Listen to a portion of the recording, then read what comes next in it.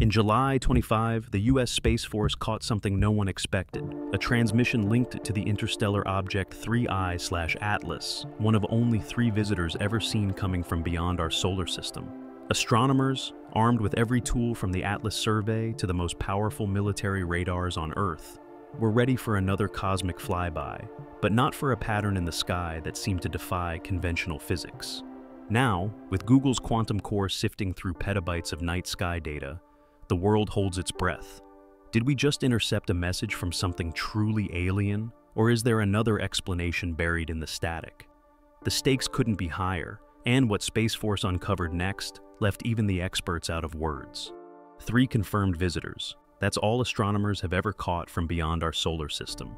Each one, a cosmic outlier, a traveler with no home star, no familiar orbit, and no warning before its arrival.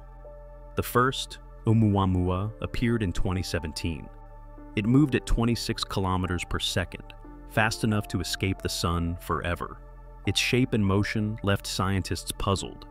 Not quite a comet, not quite an asteroid, and gone before telescopes could focus. 2 years later, Borisov swept in at 32 kilometers per second, trailing a classic comet tail. That one, at least, acted like something we'd seen before, but its chemistry told a story from a different stellar nursery. Now, 3I/Atlas has entered the scene. Detected on July 1st, 25, by the Atlas Survey Telescope in Chile, it streaks through the solar system at a staggering 58 kilometers per second. That's more than twice as fast as Oumuamua. Its orbit is sharply hyperbolic, with an eccentricity over 6. So extreme, it can only have come from interstellar space.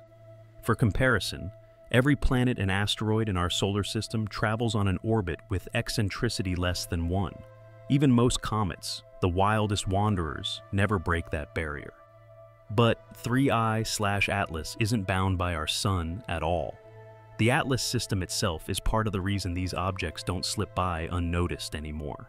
4 robotic telescopes, 2 in Hawaii, 1 in South Africa, and 1 in Chile, scan the entire night sky every 24 hours.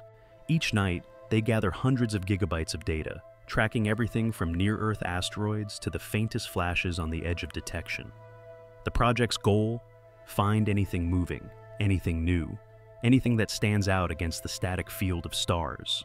John Tonry, who helped build Atlas, once described it as a cosmic burglar alarm.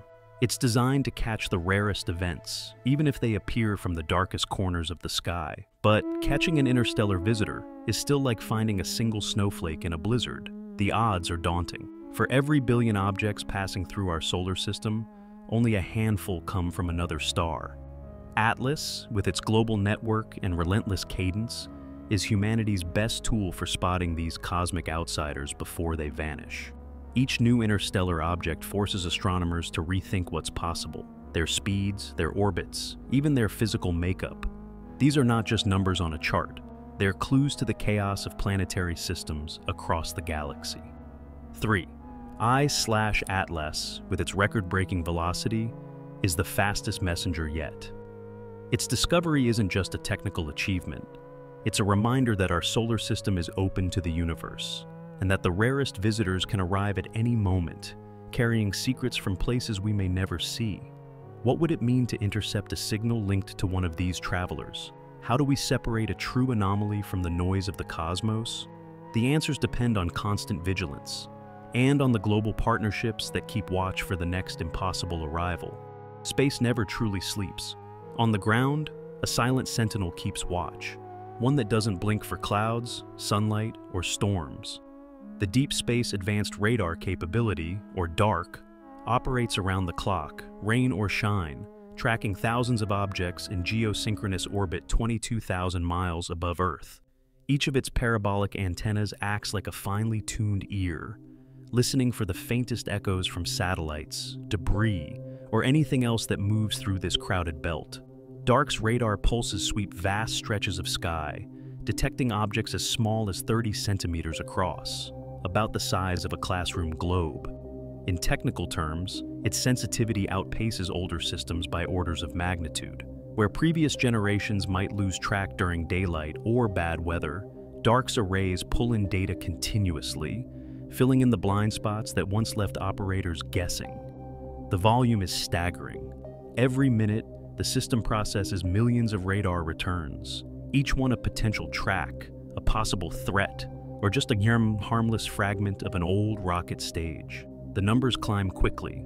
Over 150 million pieces of debris are estimated to be orbiting Earth, from paint flecks to spent boosters. Most are too small to threaten a satellite, but even a bolt traveling at orbital speeds can punch through metal like a bullet.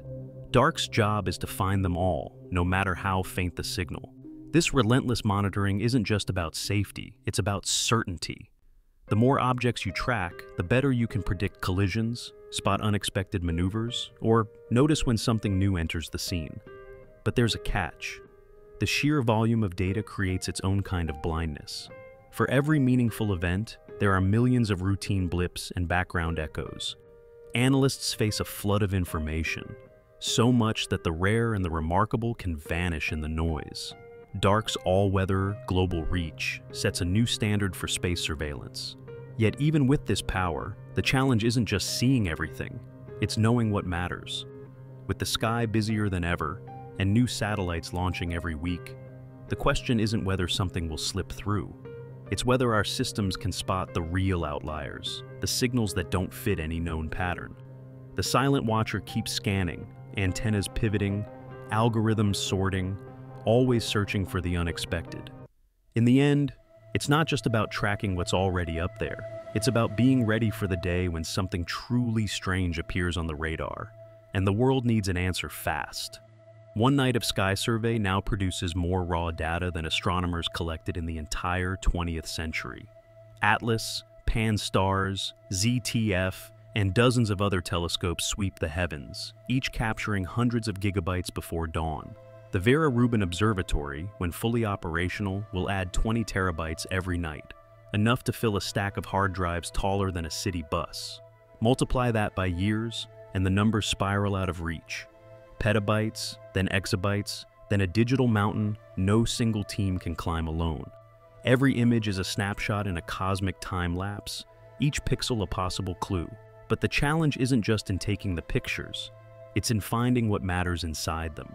A single night's haul might contain hundreds of millions of moving objects, variable stars, asteroid trails, and background galaxies. Most are routine, cataloged, expected. But hidden in the noise, once or twice a year, something appears that shouldn't exist. A trajectory that can't be explained, a flash with no known source, a pattern the algorithms weren't trained to recognize. The system is overwhelmed. Each telescope's pipeline sorts, filters, and tags, but the pace is relentless. Atlas alone produces over 200 million source detections per night. Even with automated screening, the false alarms pile up. Hot pixels, cosmic rays, satellites, and atmospheric glitches masquerade as discoveries. Analysts spend hours combing through flagged events, most of which dissolve under closer inspection. It's not just the volume, it's the speed. Some phenomena last only seconds. If the system misses them, they're gone forever. The Rubin Observatory's alert stream will fire off 10 million notifications every night, each one a potential discovery or a digital phantom. Human review can't keep up.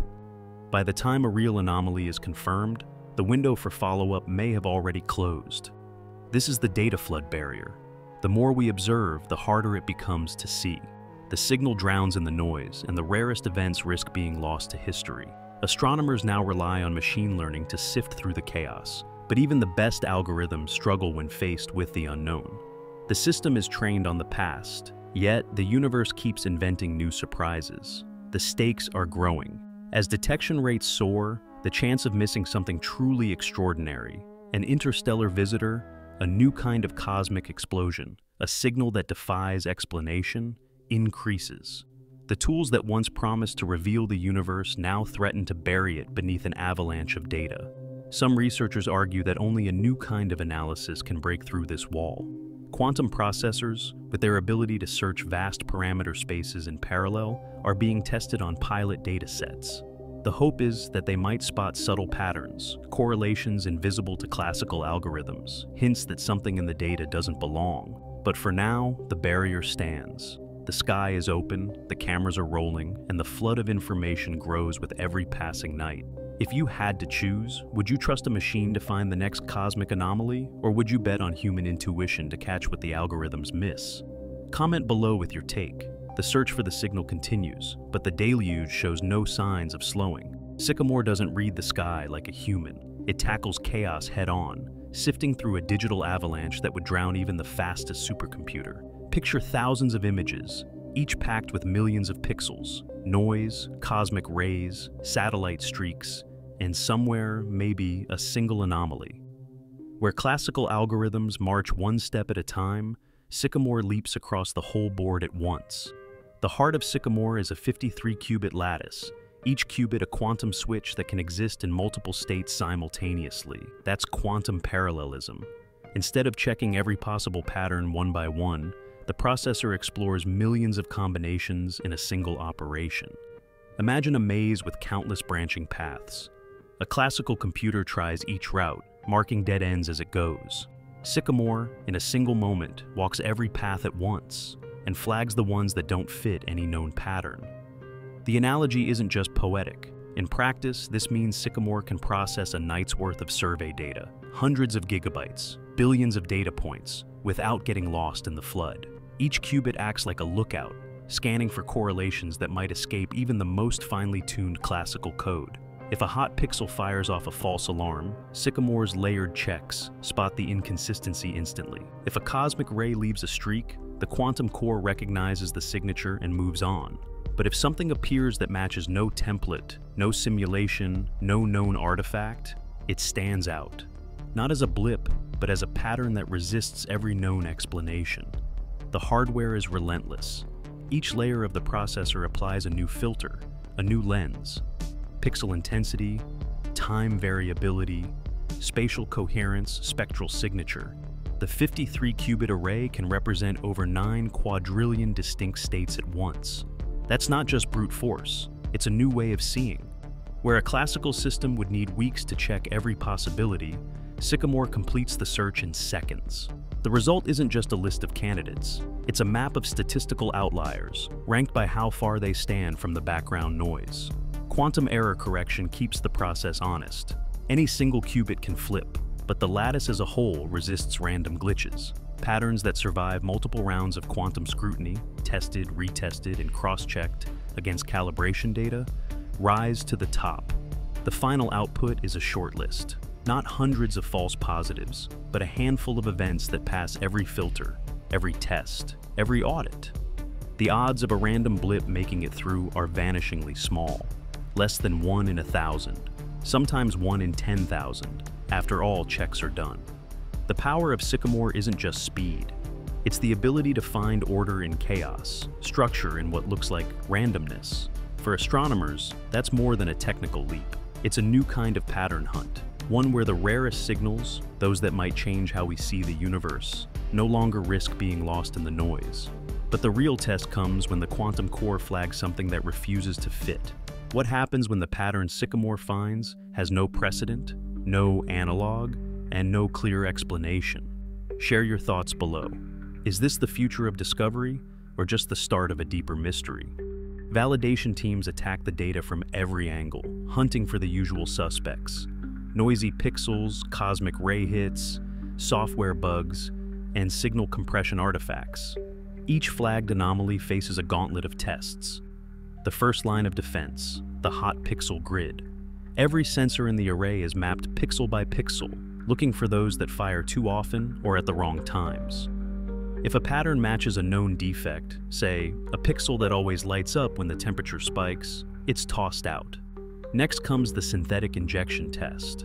Engineers feed the system thousands of fake events, each designed to mimic real cosmic signals or known instrument quirks. The quantum core's filters must catch every planted glitch without missing a single real anomaly. Even after passing these hurdles, the data isn't cleared. Independent software pipelines, built by separate teams, reprocess the raw frames from scratch. If a candidate only appears in one pipeline, it's flagged as a processing artifact. Only those events that survive every cross-check, every calibration sweep, and every statistical audit make the final shortlist. After all this, the odds that a random blip slips through drop below 1 in 1,000. Most anomalies vanish under the microscope, but some refuse to disappear, and those are the ones that keep astronomers up at night. After every filter, every audit, and every round of cross-checking, only a handful of events remain. So rare, the odds of a random blip making it through fall below 1 in 1,000, less than 0.1%. That's the statistical wall Sycamore's quantum core builds around each surviving anomaly. Most signals flagged by the system are swept away by the standard tests: hot pixels, cosmic ray strikes, calibration glitches.